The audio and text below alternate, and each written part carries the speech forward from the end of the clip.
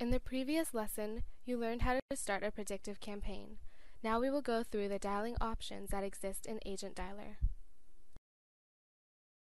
When you click on Start Predictive Dialer Campaign, a pop-up appears. In this pop-up, you will notice several options.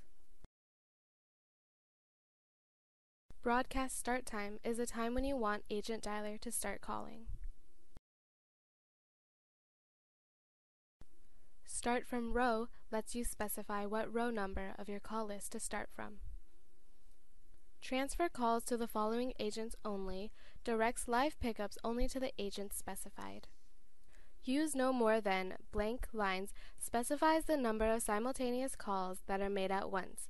The amount of lines is dependent on the amount of lines you purchased through your VoIP provider, for example, Skype Connect or CallCentric.